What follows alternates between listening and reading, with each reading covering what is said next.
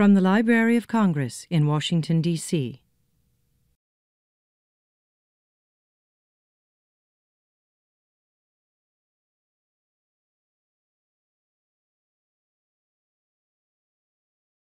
The next speaker is Vésteinn Ólason, a professor of Icelandic literature at the University of Iceland.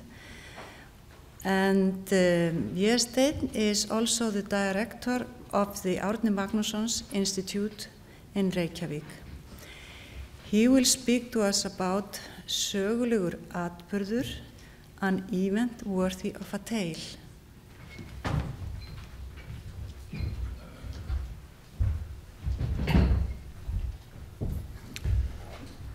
The first word on my title, sögulegur, actually the same word as saga-like, I suppose, means worth narrating. Criteria for what is worth telling are inherent in all oral cultures, and in a literary culture they are an essential part of each narrative genre. And of course, originality or innovation is often people rely on moving these, changing these criteria. Basically, the saga seems to be interested only in events that concern conflicts where honor and life are at stake. Describing daily life is not one of the saga's concerns.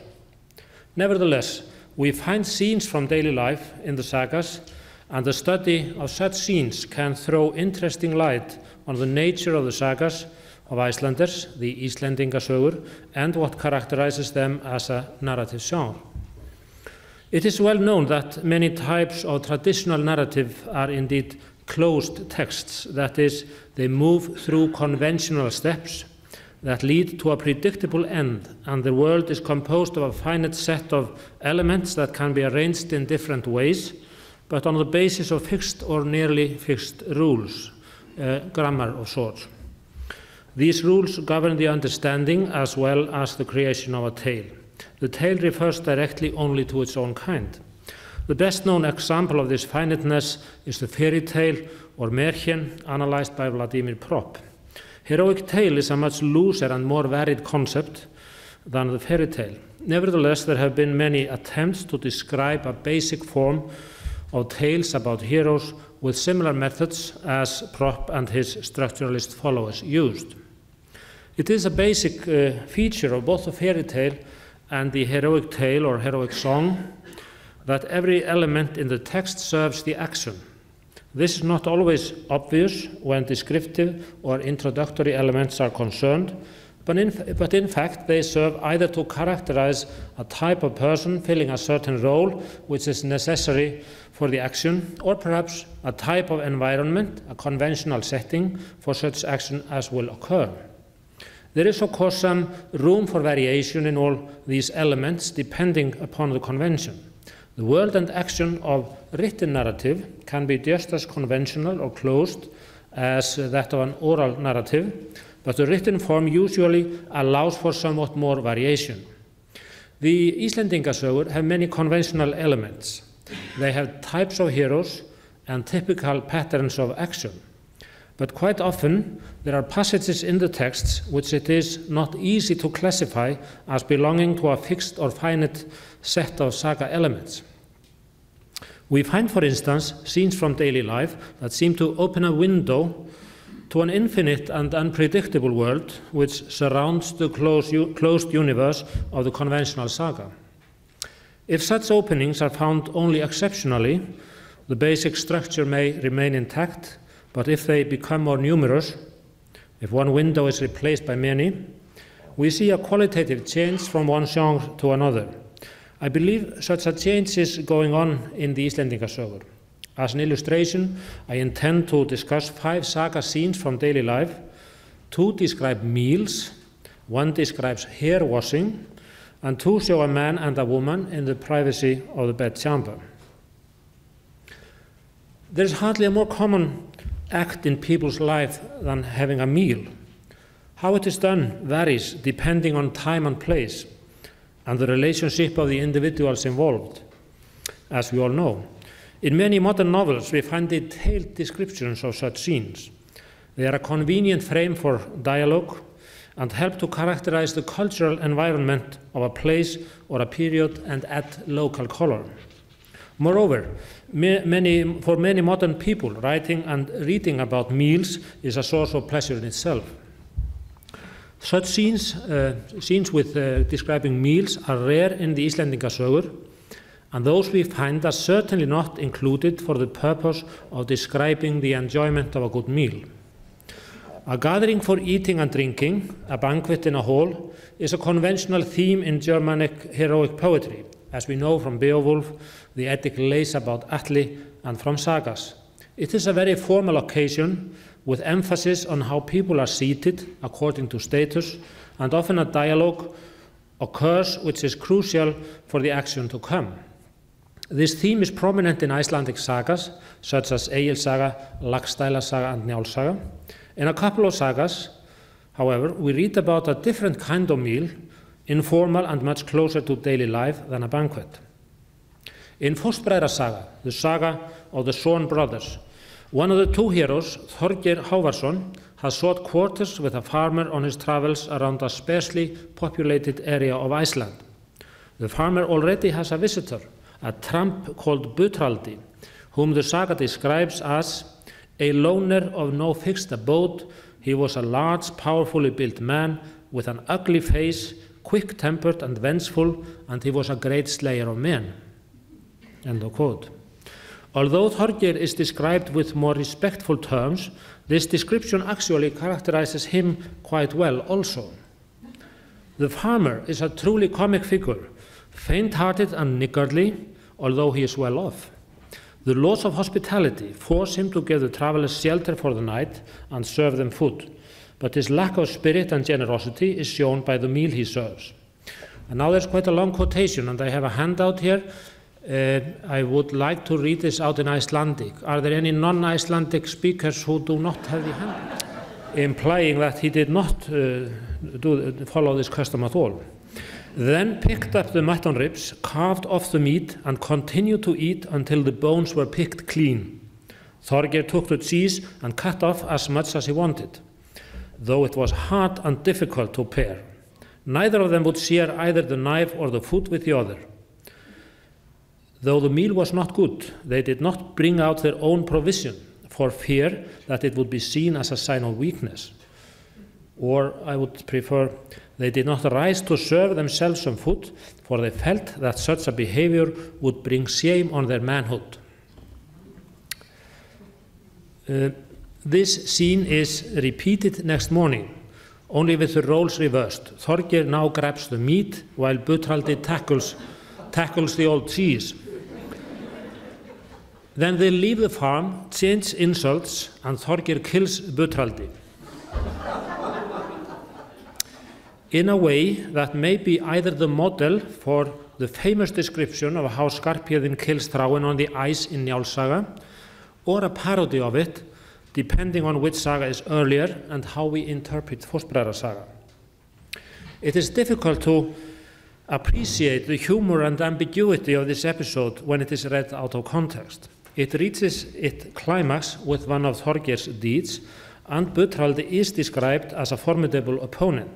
His killing adds one more trophy to Þorgeir's collection. However, the context clearly shows that both heroes are nothing but brutal thugs.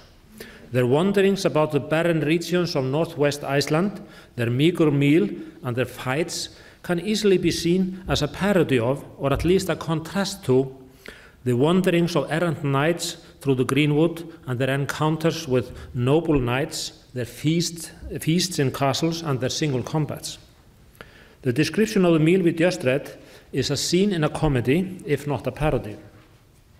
The conclusion is that Fóstbræðra Saga is certainly not a closed, conventional, heroic tale, but an ambiguous and comic narrative which keeps a critical distance to the heroic convention.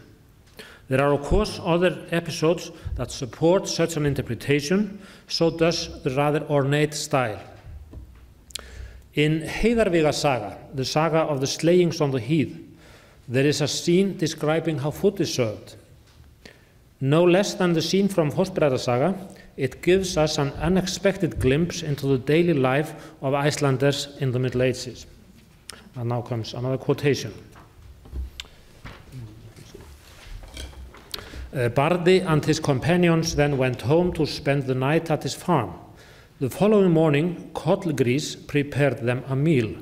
According to the custom at the time, food was placed on the wooden platters before the men, as there were no dishes then. Something unusual happened. 3 servings intended for 3 men had disappeared. He went, Kollgrís, went and reported this to Bardi, who said, "Lay the platters and say nothing of this to anyone else." Thurid said that her sons should not be served breakfast, but that she intended to serve them. Kollgrís brought forth platters, a platter for each man, upon which food was served. Thurid then went in along the hall and placed a portion before each of her sons, which turned out to be the shoulder of the ox split into 3 pieces. This passage introduces a goading scene, a hvöt as it is called. The mother is here creating a situation where she can mock her sons to strengthen their thirst for revenge. This description serves the heroic plot of the saga by framing the dialogue between mother and son, and it makes the narrative more effective by first creating a puzzle, which then is solved by Thuridur's speech. This is indeed part of a conventional heroic pattern. The scene functions exactly as Guðrún Gjúkadóttir's hvöt in the Eddic lays Handismálan Guðrúnarhvöt. The mother is sharpening the will of her sons and making them angry. It is a stock scene of heroic narrative, charging it with emotions and slowing down the action before the climax. However, the circumstantial manner in which the preparation for the meal is described gives us a glimpse into the daily life of these people. The sagaman also uses the opportunity to mark the distance in time by telling us how things were done differently at the time when the saga took place. The saga has a wider scope than the Eddic lay, and it needs detail which there is no room for in the lay. The details of this scene are not likely to have been recorded from oral tradition. The author of the saga, who based his narrative on heroic models, which he knew from tradition, probably invented the scene with its descriptive detail as well as the dialogue. The broad approach of this form has called for innovation, which changes the form and opens it up. Compared with Guðrún's direct approach in the Eddic lay, we cannot avoid to feel that Thuridur's circumstantial way of introducing her goading words is slightly comic. And this feeling is strengthened when, a little later, she tries to accompany her sons on their ride for revenge, and they get rid of her by making her fall into a small stream, out of which she crawls and turns back home, bereft of the dignity that is befitting the mother of heroes. While Fossbræðra Saga pays only lip service to heroic ideals and portrays the heroes as comic figures, Heiðarvígar Saga is more strongly tied to heroic convention. However, the author now and again creates distance between the saga and the traditional heroic tale and appears to be very well aware of the short-sightedness of heroic conduct, even if he cannot help admiring it. 2 more scenes from daily life illustrate this ambiguity. The first one gives a fine image of heroic splendor. The other shows that the hero, although calm on the surface, is emotionally unfit for the intimate human intercourse of daily life. In the next chapter of Heiðarvígar Saga, before the one already quoted, when the brothers are gathering their forces, we find a scene that does not seem to be advancing the action and could for that sake be cut with no loss for the heroic plot. Bardi then rode off, and when he came to the farm at Bakki, where Þórdís lived, a horse was saddled and waiting, with a shield nearby. He and his followers rode with a thunder of hoofs into the hayfield across a hard plain. Outside were a man and a woman, who proved to be Þórdís and Odd. She was washing his hair, and had not completed the job, as his head was still full of froth. As soon as he saw Bardi, he sprang to his feet and greeted him with a laugh. Bardi returned his greeting and asked the woman to finish her work and wash him properly. The man allowed her to do so, then made himself ready and set off with Bardi. There is no obvious reason for this picture of a widow washing her steward's hair. It is not sögulegt, and it does not seem to have any narrative function. Nevertheless, it enlivens the scene and makes it memorable. We can see that the men riding with Bardi, these Viking-age heroes, are no dirty gangsters like the thugs of Fóstbræðra Saga and like the Vikings of some films we see. When Oddur is introduced into the saga, he is thus described. Odd was a man of some consequence. Though he was neither wealthy nor of good family, he was well known. Oddur has a strange surname. He is called Gefnar Oddur, which connects him with the goddess Freyja and therefore characterizes him as a lady's man, although he is not a nobleman. It is likely that this nickname was known from the traditions about the slaying of the heath, and inspired the author to create this picture from daily life. It illustrates intimacy between the man and the woman and makes him come alive as a gallant figure.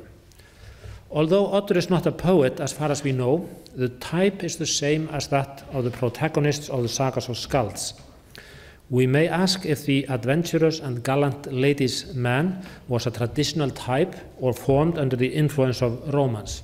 I shall not try to answer that question, but again this scene shows us how the author of Heiðarvígar Saga uses a picture from daily life to transgress the limits of traditional narrative. Here this is done in a more elegant and original manner than in the previous example, but I can sense no irony here. My last example from Heiðarvígar Saga is from its final chapter. The protagonist Bardi has married a woman of one of the best Icelandic families, Auður, daughter of Snorri the priest. Having lived together for more than a year, they leave for Norway, and there the following totally unprepared scene takes place. It happened one morning that they were both out in a nearby building. Bardi wished to sleep, but his wife intended to wake him. She took a small cushion and threw it in his face, as if it were a joke. He tossed it aside, and this was repeated several times. Then he threw it at her and let his hand follow. That is, he hit her. She grew angry, picked up a stone, and threw it at him. That same day, after men had gathered for drinking, Bardi stood up and named witnesses and said he was divorcing Auð on the grounds that he would not stand from her tyranny nor anyone else. Nothing anyone said could dissuade him. His mind was so set on this. The fight between the couples is so real that it could have happened yesterday or 2,000 years ago. An innocent and even flirtatious pillow fight gets out of control and ends in disaster. At this point in the story, the heroic plot is finished and we are reading the aftermath. Since the hero has still not been killed, the author, according to saga conventions, has to dispose of him in some way. In the rest of the chapter, we are briefly informed of the subsequent lives of the couple. Bardi journeys to Constantinople, joins the Varangian Guard, earns a good reputation and falls in battle, while, and I quote, Auð was married to another powerful man called Sigurd, son of Þórir the Dog. The Bjarkey clan, the finest of men, is descended from them. Bardi is here portrayed as a lonely man, unable to form strong emotional ties, and the path he was forced to choose, the path of the Avenger, proves to be a dead end. The feeling created is exactly, I think, the same as when we see the lonely hero of a Western movie ride towards the sunset after he has killed those who had to be killed and lost his friends and allies in the action. The sagaman has here taken leave of the hero and given him the heroic death that is due to him, falling in battle in Constantinople. But he also honors another convention to mention the descendants of the main characters. The great people descending from Auður form a striking contrast to her husband Bardi, who leaves no offspring, ending his life in solitude. We could see this, of course, as an ironic or distanciating attitude towards the heroic ideal itself. It is not often that the Icelandic sögur give us a glimpse into the bedchamber of a couple, as in the example above. Gísla saga Súrssonar is an exception. In addition to scenes where important characters are killed in their beds in the presence of a wife or a sister, there is a more mundane, apparently trivial scene from a bedchamber. Þorkell Súrsson, the brother of the protagonist Gísli, has overheard a chat between Gísli's wife Auður and his own wife Ásgerður, where Auður suggests that Ásgerður has more love for Auður's brother Vésteinn than for her own husband. Ásgerður agrees, and their words indicate that the affair has been serious. The women realize that Þorkell has heard their words when he rises from his resting place and recites a stanza saying that their words will lead to the deaths of one or more people. The same evening, the following scene takes place.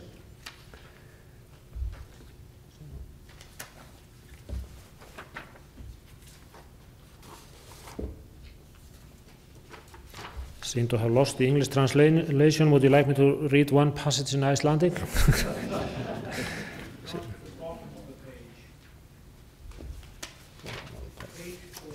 Yeah, I haven't got the handout itself.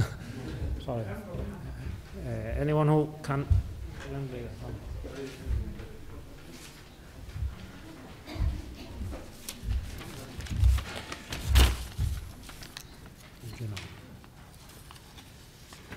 Yeah, okay. Once he was there, Þorkell ate very little that evening, as was the first to retire to the bed. Once he was there, Ásgerð came to him, lifted the blanket, and was about to lie down when Þorkell said, "I will not have you lying here tonight, nor for a very long time to come." Ásgerð replied, "Why this sudden change? What is the reason for this?" "We both know what is behind this," said Þorkell, "though I have been kept in the dark about it for a long time. It will not help your reputation if I speak more plainly." "You think what you will," answered Ásgerð, "but I am not going to argue with you about whether I may sleep in this bed or not. You have a choice. Either you take me in and act as if nothing has happened, or I will call witnesses this minute, divorce you, and have my father reclaim my bride price and my dowry.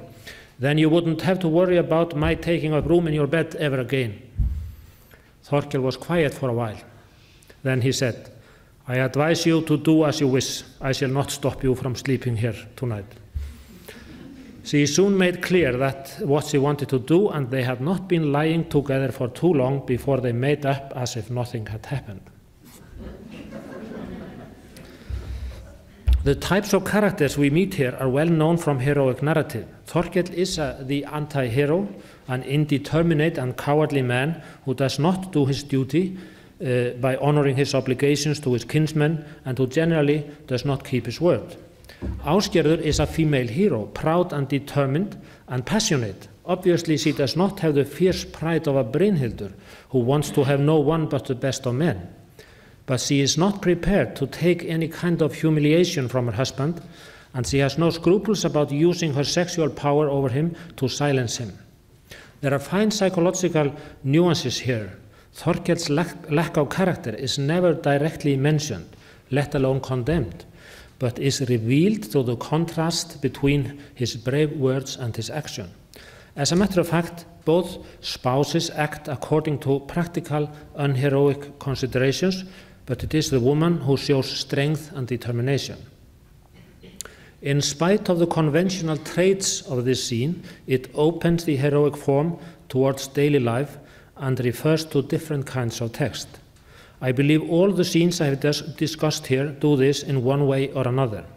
They do not belong to the high points in the narrative, and they would be left out in most plot summaries, because they tell of events that in themselves are not worthy of a tale. Nevertheless, they belong to the web of the tale, bring it closer to the reader, and help her or him to see through the text. From the finite traditional heroic tale, they create one of the Sagas' many links to the infinite textual world of the past. The Icelandic sögur have come to us as literature, and I believe that one of the things that make them fascinating is that we can see how they were formed by conflicting and even contradictory textual forces. The strongest influence behind them is the heroic tale, I believe. To simplify things, I believe that an oral genre that was developing from local historical traditions to a new form of heroic epic in prose was intercepted by literary tradition and turned into a new kind of narrative literature through the inclusion of the tales from daily life, among other things, and through an ambiguous attitude to heroic morality, identification and admiration conflicting with distanciation. The sagas develop traits that make them appealing to modern tastes and can sometimes be seen as foreshadowing the birth of the novel. Thank you.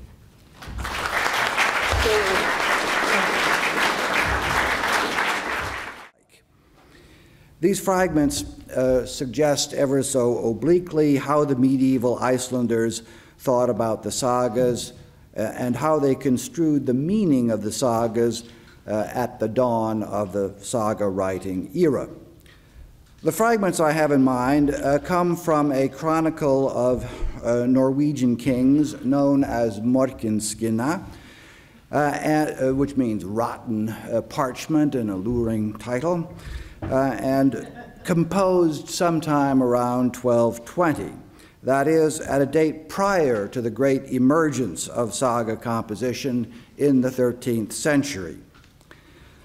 You'll find a small sample of the fragments on your handout, and I will refer you to that handout presently. I am told that the handouts are on the back table if anybody needs one. These samples pertain to two mid-11th century kings, Harald Sigurðarson Harðræði of Norway and Svein Ulfsson, or Sven Estridsson, of Denmark, kings who for a time were persistently at war with one another. We may begin with King Harald, whom I will call Harold Hardrule as the English convention prescribes. King Harold seems to have been reputed among the Icelanders as the most resourceful and deeply perceptive of all the Norwegian kings. A passage in Morkinskinna is quite explicit about his reputation, and I will quote that passage. King Harold was a powerful man and a firm ruler in Norway. He had a profound intelligence, and it is the opinion of well-informed men that no one in all the northern lands was more penetrating than King Harold. He was the most resourceful of men, so that he was never without a remedy. Many of his adventures, that's the end of the quote, many of his adventures, which are told at greater length in Morkinskinna than those of any other Norwegian king apart from St. Olaf, serve to illustrate Harold's special intelligence. And this is the nature of the first anecdote that I want to submit to you. At one point during his hostilities with Denmark, Harold is trapped in a fjord by the Danish fleet and deprived of access to drinking water. He remedies the situation by landing on an island and devising a stratagem to find water.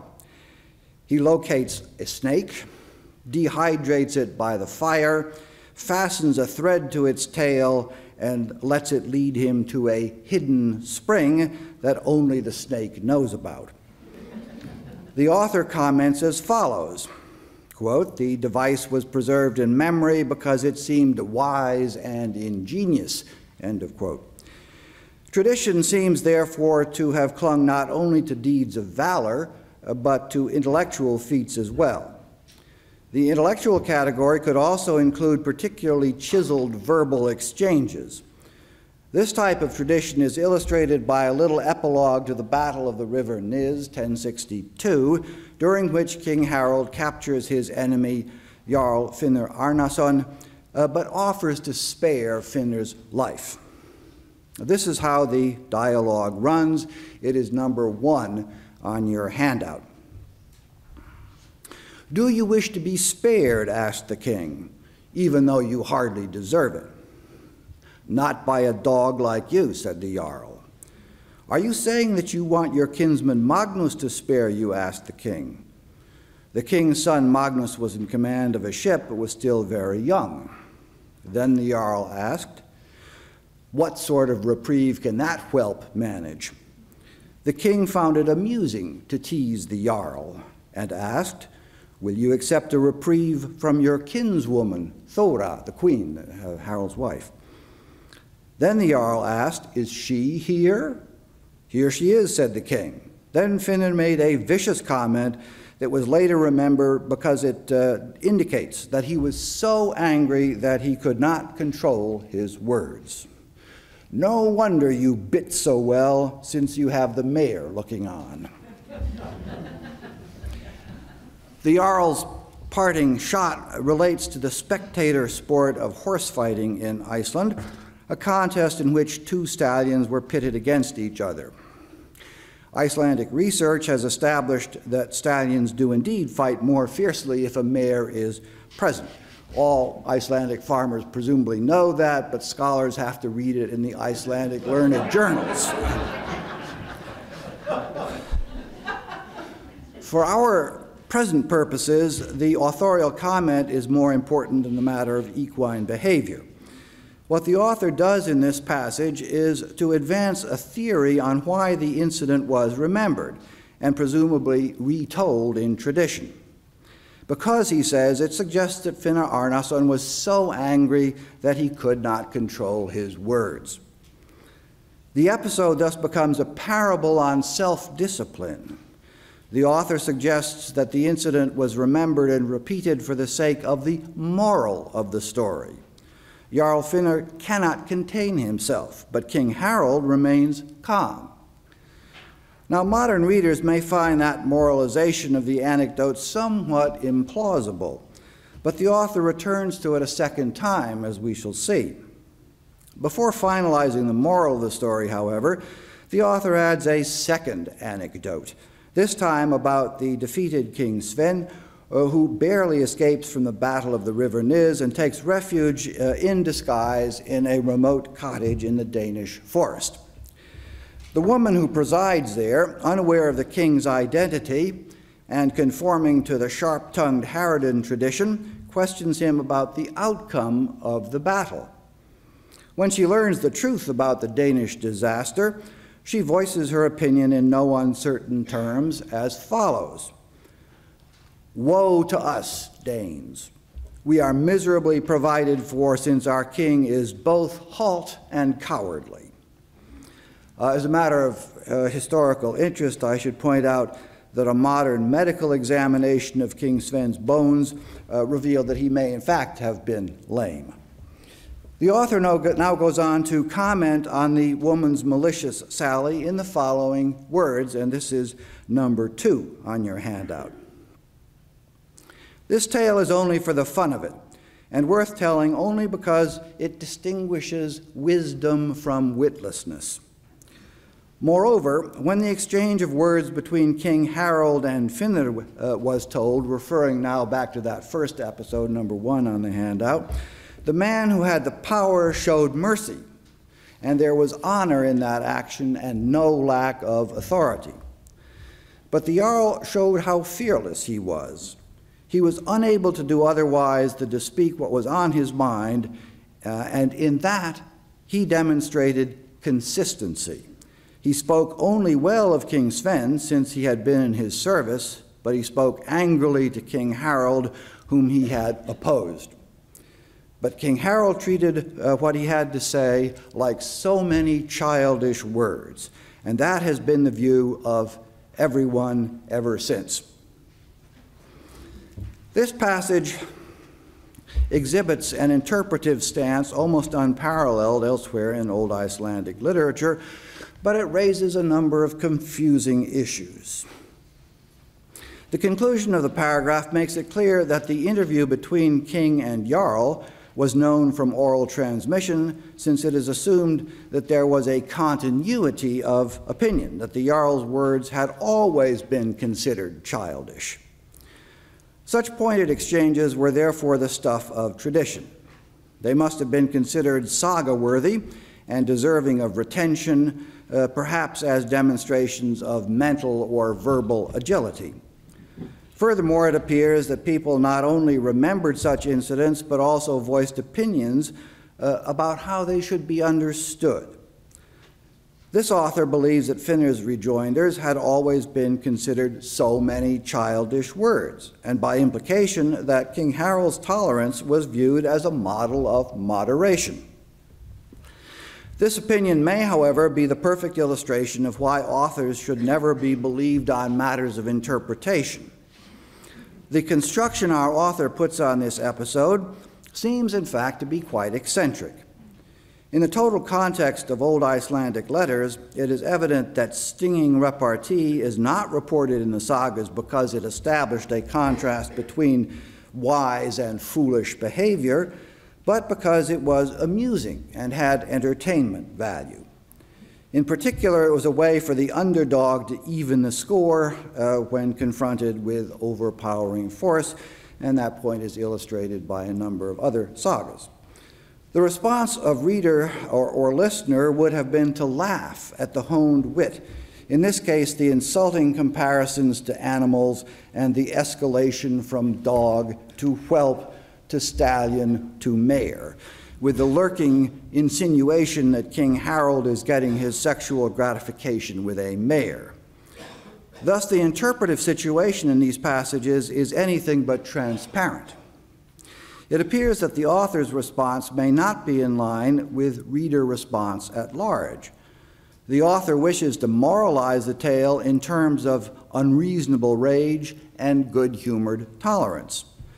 That reading may be consonant with the understanding of Jarl Finnr's words in the first paragraph of the handout as a loss of control, but is surely not consonant with the moralizing earlier in the same paragraph to the effect that Finnr was fearless and consistent in his service to the Danish king. Our overall experience of Old Icelandic literature may well suggest that this latter assessment is closer to a cultural consensus and more in concert with public opinion.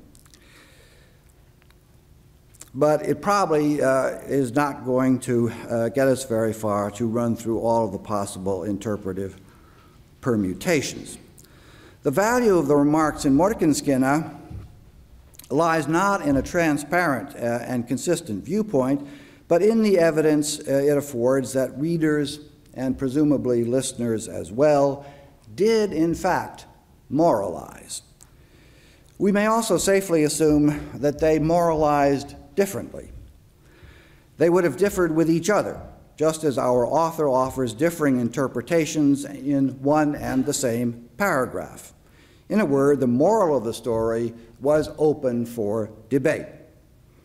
This interpretive indeterminacy is no less characteristic of the anecdote about King Sven's refuge in a lowly cottage. Here, too, we find a moralizing stance. We're told that the story serves to illustrate wisdom and witlessness. But that summation is a little cryptic. It's clear that the woman's comment describing the king as both halt and cowardly exemplifies witlessness. But who exemplifies wisdom? Morkinskinna implies that the king, who is referred to as the man who had spoken previously, the king is present with one follower, and the follower does the talking in this episode. Anyway, we are led to understand that the king speaks the following words in order to parry the old woman's thrust. He says, "I suspect, old woman, that the king is not cowardly, but neither is he very fortunate in battle." Snorri Sturluson's Heimskringla makes it quite explicit that the king, it is the king that speaks these words. But is it the king who demonstrates wisdom? Are his words wise because they are moderate? The problem is that he is constrained to be moderate if he wishes to maintain his disguise and protect his identity. Clearly, no moral credit accrues from a moderation that is imposed by the circumstances. In a sequel to the story told by Snorri, the king turns out to be anything but moderate. He summons the old couple who harbored him to his court, rewards the husband richly, but refuses his request to take his wife with him, offering instead to give him, quote, a much better and wiser wife. The author of Morkinskinna does not recount this sequel and may not have been aware of it, although Snorri states that the story came to Norway and became famous, so that everybody should have known about it. We could, as an alternative, imagine that the author of Morkinskinna thinks that the husband, by dint of saying nothing at all, is the one who exemplifies moderation. But since the husband is not mentioned in the Morkinskinna version, we cannot be certain that the author imagined that he was present at all. This is not the only difficulty in the passage. The moralizing begins with a remark that the tale is only a gammonsfrasögn, a tale for the fun of it, and not at all worth telling except that it makes a moral point. Again, other listeners and readers may have disagreed with this narrow reading and might have emphasized the entertainment value of a story in which a king is demeaned to his face, but under the circumstances is unable to respond. Such readers could have pointed out that the moralizing option is unclear and perhaps beside the point. What the passage therefore illustrates, once again, is not a clear-cut interpretation, but possible avenues for discussion. The author of Morkinskinna could have explored these avenues with any number of readers, including Snorri Sturluson, who made extensive use of his book. Such discussions would no doubt have produced plenty of disagreement. Some years ago, Carol Clover theorized about the audience of the sagas, more properly about two audiences, a general audience of listeners and a highly skilled audience composed of other saga authors. She wrote as follows: "To concede the literary artistry of the saga is to concede a self-conscious artist, one who presumably studied the work of others with an eye to imitation or improvement. Just as, according to Egil Saga, Einar Skallagrim and Egil Skallagrimsson met at the Althing and conversed at length and pleasurably on the subject of poetry, quote, a topic they both found enjoyable, so must saga authors have known one another and formed their own literary society. At some level, each individual saga is a response to the sagas preceding it and a standard for the ones to come," end of quote. We may perhaps pursue Clover's observation one step further. If there was an audience interested in and able to discuss literary technique, so too there must have been an audience ready to discuss the significance of a story. That much emerges, I think, from the authorial comments in Morkinskinna. But we've also seen that not even the comments of one author in a single passage are necessarily reconcilable with one another. How much more divergent would have been the views of several authors in conversation with one another, or even several non-specialist listeners. Morkinskinna affords us a quite novel insight into the interpretive perspectives that were to be found in medieval Iceland. These perspectives attach to a couple of individual episodes and by no means embrace the whole saga. We may bear in mind, however, that an important genre of early Icelandic prose fiction was also episodic, and I refer here to the so-called þettir, the little stories, often about adventurous Icelanders in their encounters with foreign kings. These stories seem to lend themselves particularly well to generalizing interpretation. If episodes in Morkinskinna and the episodic þettir were subject to interpretation, we can hardly doubt that interpretation was readily practiced. In addition, it would perhaps be artificial to argue that episodes were interpreted, but whole sagas were not interpreted. Nor is it likely that interpretation was restricted to an elite composed of saga authors. When the author of Morkinskinna states that such and such has been the view of everyone ever since, He is in all likelihood not referring to a literary clique, but is suggesting that common listeners and common readers had an opinion as well. In the 20th century, we took to writing books about the Icelandic sagas, sometimes large interpretive books. We may well have done so with a certain shamefacedness, because the sagas do not offer much interpretive guidance, and we may feel that our efforts bring extraneous categories to bear. We are perhaps haunted by the suspicion that our approaches have no foothold in medieval Icelandic thinking, that Icelanders in the 13th century would have found our surmises strange and irrelevant. For example, our peculiarly inconclusive readings of Hrafnkel's saga. But perhaps the authorial reflections cited from Morkinskinna will be sufficient to convince us that 13th century Icelanders would have recognized the interpretive impulse. They too could ponder the moral of a story. They may, in fact, have found our speculations no stranger than those that they heard from their countrymen and contemporaries.